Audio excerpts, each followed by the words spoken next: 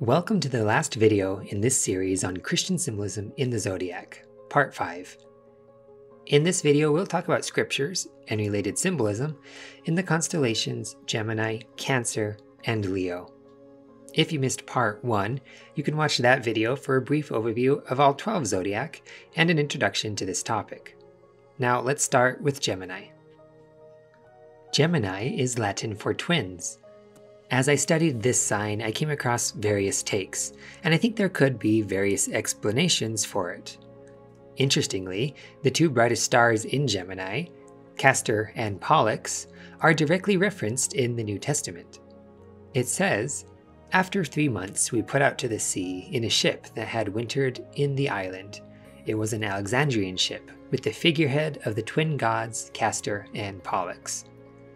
Unfortunately, that didn't give me much to go off of because it was nothing more than a direct reference to these characters. So there wasn't any obvious symbolism that stood out to me right away. Here are 3 suggestions I came across while studying Gemini. Throughout Scripture, Christ is depicted as a groom and the church as his bride. Just as we are commanded that a man shall leave his father and mother and hold fast to his wife, and they shall be one flesh, so too can we become united with Christ through repentance and obedience to his laws.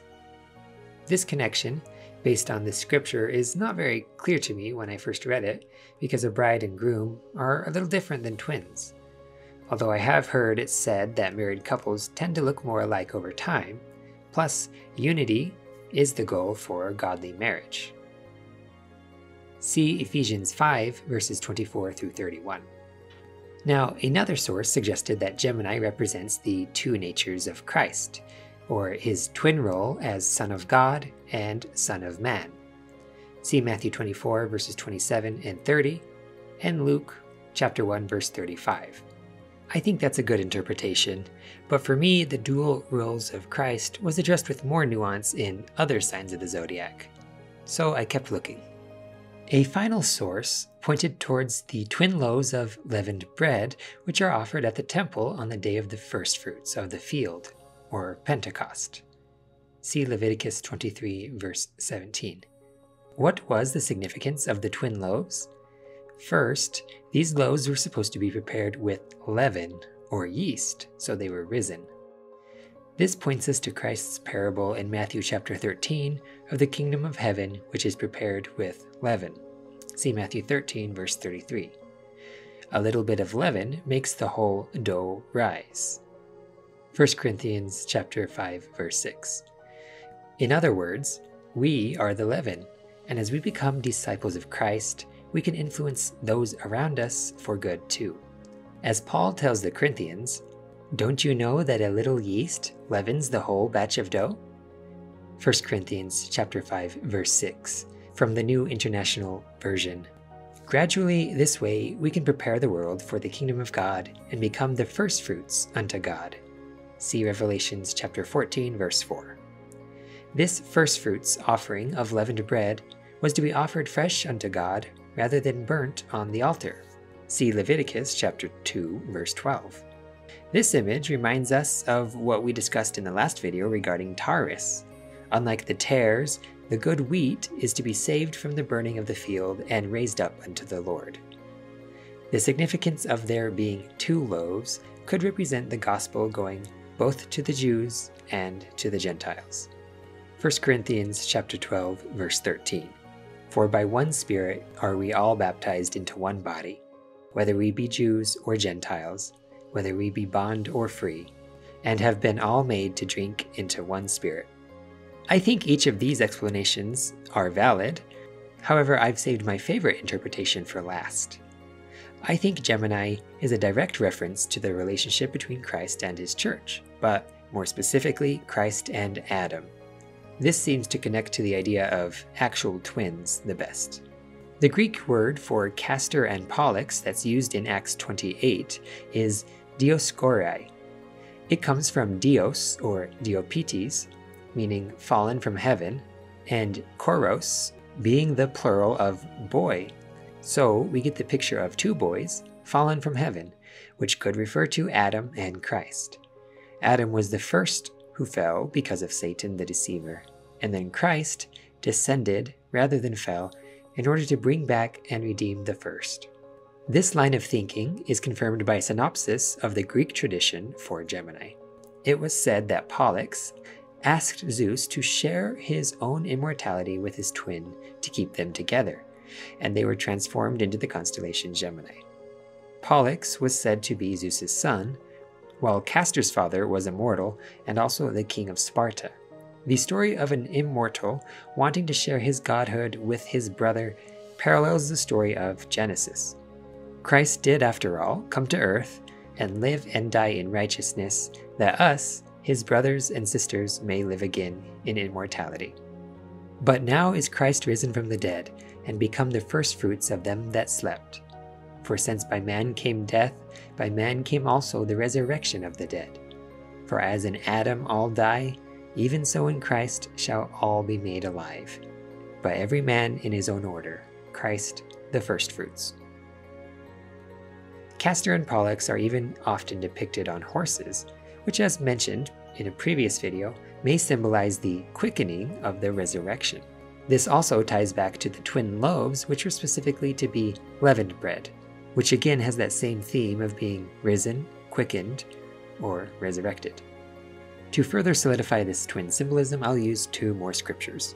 Genesis chapter 1 verse 26 says, "And God said, Let us make man in our image, after our likeness." And 1 John chapter 3 verse 2, "Beloved, now, as we are sons of God, and it doth not yet appear what we shall be, but we know that when he shall appear, we shall be like him, for we shall see him as he is."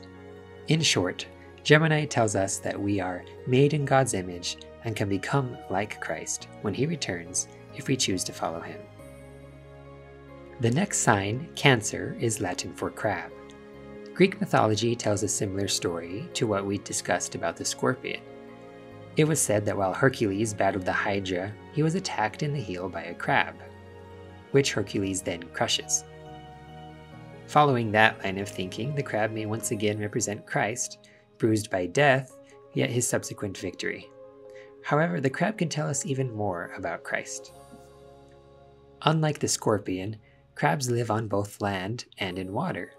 Again, that's a representation of Christ's dual nature of being able to descend below the grave and then live again. One source recommended the fiddler crab as an ideal image for this symbol because the fiddler crab has one large and exceptionally powerful pincer, which represents the strength of Christ's hand. He descended into the spirit prison to bring forth the captives with his firm grasp, such that no one can pluck them out of his hand. See John 10, verse 28. There is similar symbolism found elsewhere in this constellation. For example, in the heart of this constellation is an open star cluster with the traditional name of Praesepe, which is Latin for enclosure, stall, manger, or hive. This brings to mind the image of a place where livestock gather for nourishment and safety. Acts 20 verse 28 says, "Take heed therefore unto yourselves, and to all the flock, over the which the Holy Ghost hath made you overseers, to feed the church of God, which he hath purchased with his own blood." One of Cancer's stars is named Al-Tarf, which is Arabic for the end. We know from Scripture that in the end, or last days, Christ will gather together all things in one. See Ephesians 1 verse 10 and Isaiah 11 verse 12. His church is his flock that gather around the manger, not coincidentally, the birthplace of the Savior. There will be one fold and one shepherd, John 1 verse 16. Today, Praesepe is also called the beehive cluster, which is another image of a place of gathering. In short, the crab represents Christ's descent below all to purchase and bring us forth with his mighty hand so that we can gather together in Zion in righteousness. Finally, we come to Leo, which is Latin for lion. The lion is traditionally a symbol for the Israelite tribe of Judah. Jacob's blessing to his son Judah references both a lion and the second coming of Christ. See Genesis chapter 49, verse 9 and 10. Isaiah 31 compares the triumphant return of the Lord like as the lion roaring on his prey.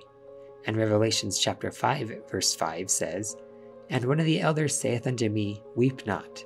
Behold, the Lion of the tribe of Judah, the root of David, hath prevailed to open the book and loose the 7 seals thereof." This scripture is referencing Christ in relation to the last days. A lion is also the traditional symbol for kingship or royalty, especially in England, where it is thought that Christ's disciples fled. Christ, the Lion of Judah, will return again to earth and rule with power and glory, and destroy Satan and his followers, and usher in the millennial reign of peace and righteousness. Then the wolf and the lamb shall feed together, and the lion shall eat straw like the ox, and dust shall be the serpent's food. They shall not hurt nor destroy in all my holy mountain, saith the Lord. Isaiah chapter 65, verse 25. The brightest star in Leo is Regulus, which is Latin for little king. And that brings us right back to where we started. Behold, a virgin shall be with child, and shall bring forth a son, and they shall call his name Emmanuel, which being interpreted, his God is with us.